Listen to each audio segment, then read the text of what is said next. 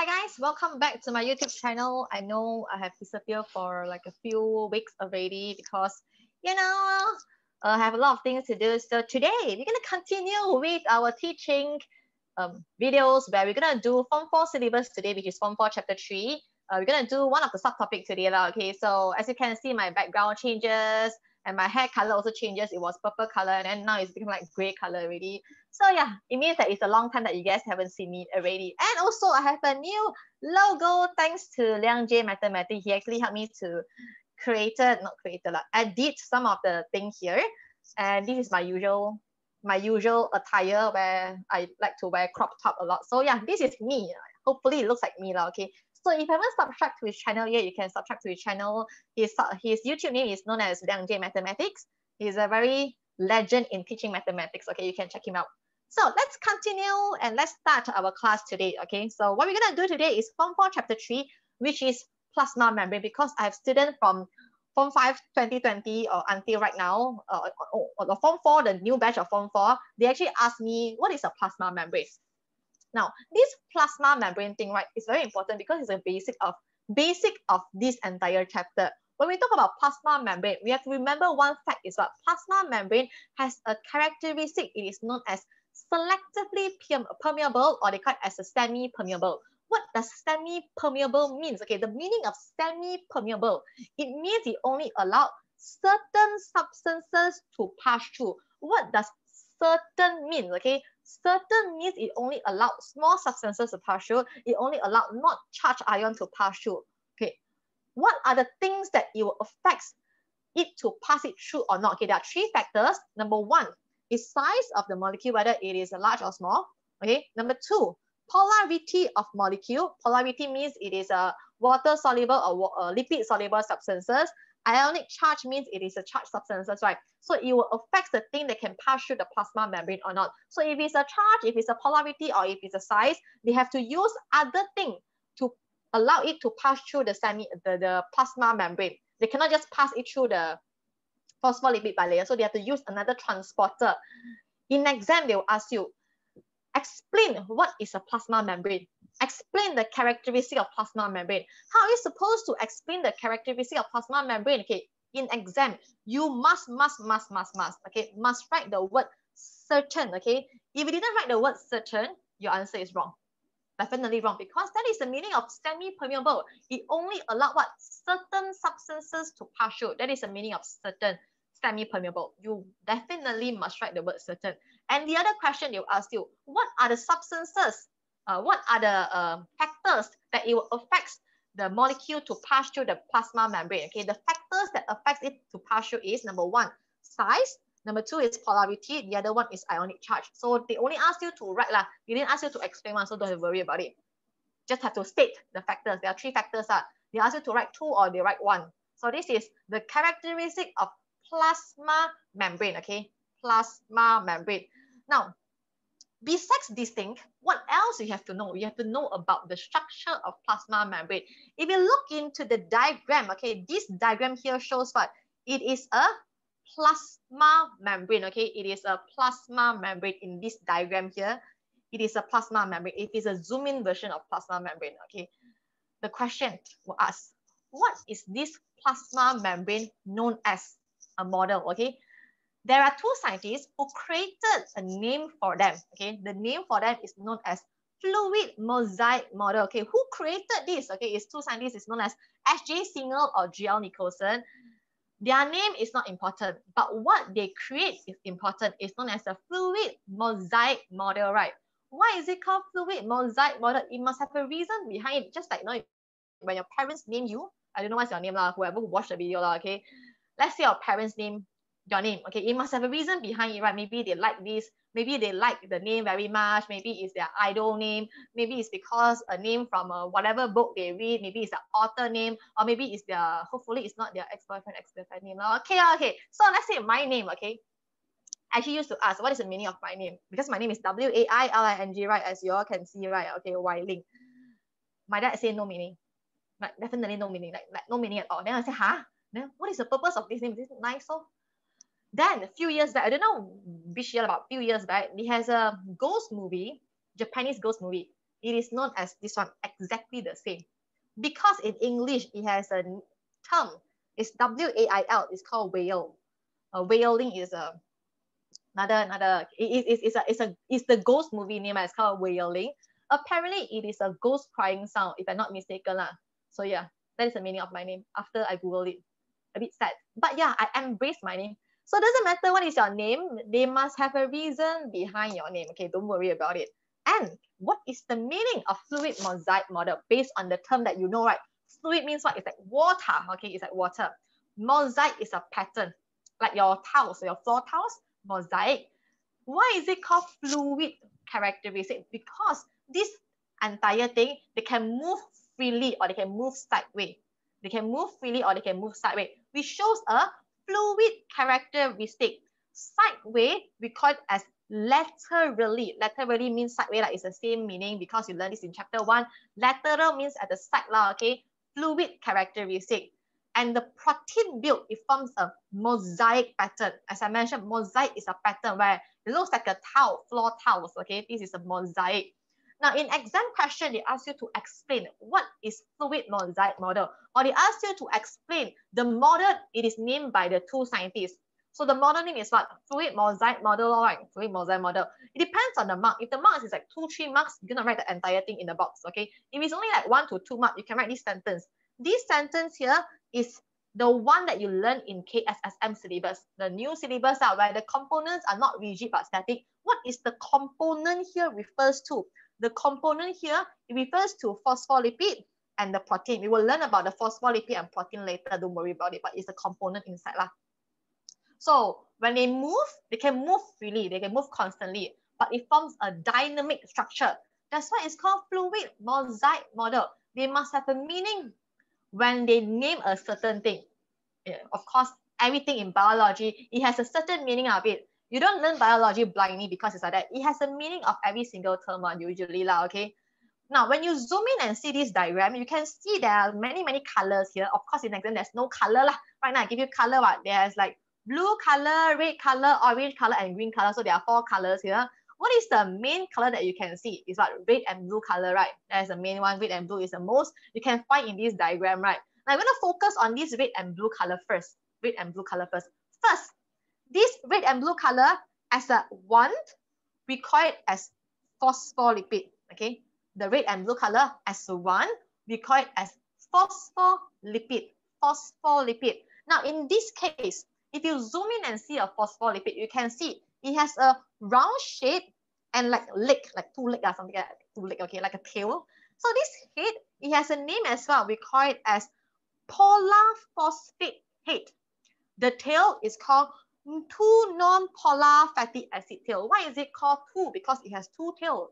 One is polar, one is non-polar, okay? One is fatty acid. Fatty acid is a fat. If you notice, it also mentioned what? It says polar phosphate head.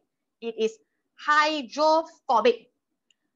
The 2 non-polar fatty acid tail, it is hydrophobic. Just now it's hydrophilic. Sorry, did I mention hydrophilic? Hydrophilic and hydrophobic. Okay, so one is hydrophilic, one is hydrophobic. What does hydro means? Hydro means water. Okay, what does phobic means? Okay, phobic. Phobic, you know, in English is called phobia. Like you don't like, right? So this one, what? Don't like. They don't like water. If they don't like water, they will face inwards. The head, they like water, right? They were attracted by water. So you can see the arrangement is what? The head is outside, the tail is inside. This arrangement, the head is outside, the tail is inside. So that's why they call hydrophilic and hydrophobic. Hydrophilic, hydrophobic. Now, this phospholipid, they must have 2 layers. Cannot only be one, it must have 2 layers. This 2 layer is called what? It's called phospholipid bilayer. Phospholipid bilayer. What does bi means? Bi means 2. Layer means layer lah. Okay, layer lah. Okay. Why is it called phospholipid? Because the head is called phosphate. That's why it's called phosphor. Why is it called lipid? Because as I mentioned, fatty acid is a fat. Fat is a lipid. So that's why it's called phospholipid bilayer. They don't call lipid phosphor because the head comes first. The head is the phosphate head, right? So that's why it's called phospholipid bilayer. So it has 2 layers here, phospholipid bilayer. So this is a barrier, okay? It works as a barrier, so they will control what can come in, what cannot come in, right? This is a phospholipid bilayer. Now, besides the red color and the blue color one, we're going to look at the orange color one. The orange color one, right, it also has the most, right? If you compare the rest of the color, they also have the most, right? This orange color thing or yellow color, orange color thing, it is a protein, okay? This protein has two types. One is carrier protein. The other one is pore protein. What is a carrier protein? What is a pore protein? In your syllabus, right, some of the book, they don't write pore protein anymore. They write what? They write channel protein. In your textbook, it should be channel protein. If your teacher still teach you pore protein, actually, it's not a wrong answer. It's a correct answer as well. So it depends on the teacher. Whether it is a channel protein or pore protein, it's the same thing, okay? We're going to look at pore protein first because we have to learn how to differentiate the both of them, right? What does pore means in English? Pore means it's a hole. This is a hole, right? It's called pore, right? So that's why pore protein is always open. It's like a tunnel. It's like a channel, okay? Channel is like a hole. It's always open. It's always open. So this is what we call as a channel protein or a pore protein. It is always open. But for a carrier protein, it's different. Carrier protein, right, is not always open. Either they open one side or they close one side or they close the entire thing. This is a carrier protein. Open one side, close the entire thing, or open the bottom part. So it can only open one side, like they cannot open entire thing one. Sometimes carrier protein appear to be in this diagram. Sometimes it appears to be in this diagram as well. This one here, this one, okay? This one here also a carrier protein, and they have their own specific site, different shape, right? Okay, they have different shape, right? So they also close one part, open one part, right? So the purple color line that I draw, right? They have a specific shape. All of these shape here we call it as active site.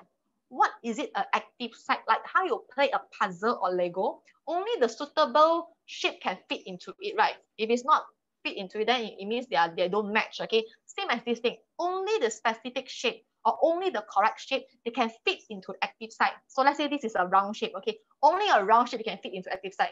The rectangular one or the diamond one, they cannot fit into active site. So this is what we call as active site. All of the carrier protein, they have their own active site. They will allow a certain things to pass through. They don't allow everything to pass through. They only allow a certain thing to pass through. This is a carrier protein. So it can be open one side or close the entire thing also can. Sometimes this diagram here also shown as a carrier protein. So it depends on the question. So carrier protein comes in many different forms. Okay, they must have their own active site if it's a detailed diagram. Okay, another diagram that you can see here is what? The one in green color, guys. Can you see the one in green color? So the one in green color, if you look carefully, okay, you can see the attached at two different areas. Number one, they attach with the protein. This is a protein, right? The other one, they attach with the head. Correct. Now, if they attach with the protein and the green color part here, we call it as a polysaccharide chain. Polysaccharide is a carbohydrate. It's a type of carbohydrate. So when they join together, it is known as a glycoprotein. Why is it called glyco? You know there's a term called glycogen where it can be found in the carbohydrate. So it's a glycoprotein. When they attach to protein, it's called glycoprotein. If they attach with the lipid, okay, this is the phospholipid bilayer, right? Lipid, right? Okay, if they attach with the lipid, it's known as a glycolipid. Glycoprotein and glycolipid. So you have to see the location where they attach to, either to the protein or either to the lipid, the phospholipid. Doesn't matter where, the function will be the same. What is the function? Number one, act as a receptor to hormone. So the purpose of it is to stabilize the membrane. Okay, they want to stabilize the membrane. And how they stabilize the membrane is by forming a hydrogen bond. Why is it called hydrogen bond? Because this is water. Water is H2O. Obviously, the one that combine water together is H, right? The hydrogen, right? So that's why you have the hydrogen bond. The other one, which I think is more important, they will act as an antigen for cell identification. What does the antigen mean? Because you will learn this antigen in the next few chapters as well. Antigen means a marker, okay, an identification. For example, right now, me, in order to prove I am me, I have my IC, right? In order to prove that it is a bacteria, they also have antigen. It has a marker to mark who they are. So this is also an antigen for a cell identification. The other function of glycoprotein in your syllabus, I don't think they will ask you, but just for you to know, just in case you see this question, right? Glycoprotein and glycolipid, they can also allow you to differentiate which one is inside the cell, which one is outside the cell. Because we know, right, plasma membrane, okay, let's say this is a cell, right? You have inside and you have outside, right? This round thing here, it is a plasma membrane, right? How do we know which one is inside, which one is outside? Okay, if there is glycoprotein and glycolipid, confirm it is outside, okay? When there is no glycolipid and glycoprotein, it must be inside. Why? Because glycolipid and glycoprotein is too large to diffuse across. They will not pass through the phospholipid bilayer. They will not pass through the carrier protein, the channel protein also, because they are too large. So that's why it's always outside. When you see glycoprotein or glycolipid, right, confirm it is outside the cell. This is outside the cell over here, outside the cell, okay. Inside, we have the cytoplasm, nucleus, those are the inside one. Okay, another one. There's one more thing in the cell. I don't know whether you guys notice or not. Is, I don't know, red color? Is it red color over here? The red color thing, this thing here, red color thing, okay? This is known as a cholesterol. We all understand that cholesterol is a bad thing, right? You know, it's like a bad thing to our body health, right? If you have more or less. Actually, cholesterol, we have two types. One is a good cholesterol, one is a bad cholesterol. But it's not related to the plasma membrane. The purpose of cholesterol in plasma membrane is very important. Why? Because it's to make plasma membrane more flexible, stable, and stronger, and also less permeable to water-soluble substances. This is a question that they always ask you in the exam. They ask you, what is the function of phospholipid what is the function of cholesterol? The function of cholesterol is to make plasma membrane more flexible, stable, and stronger. If you want to write less permeable to water, also can, but by writing stronger, flexible, and stable is good enough already. Definitely good enough for you to score the 1 or 2 marks already, because you have 3 functions here, stronger, stable, and flexible, right? So you have 3 marks already. So this is the diagram of your plasma membrane, what we call it as a fluid mosaic model. So now that you understand how does this thing work, right? This thing here is so important to you, because usually for chapter 3, it will be either the first or second question in your exam. Confirm you will see chapter 3 or even chapter 2 lah. Okay, so this is the first class of chapter 3. For the next video, I will do the next subtopic as well, okay? So any question, you can ask me below, or you can ask me in my Instagram as well. So I'll see you guys in the next video. Bye guys, see you guys next time.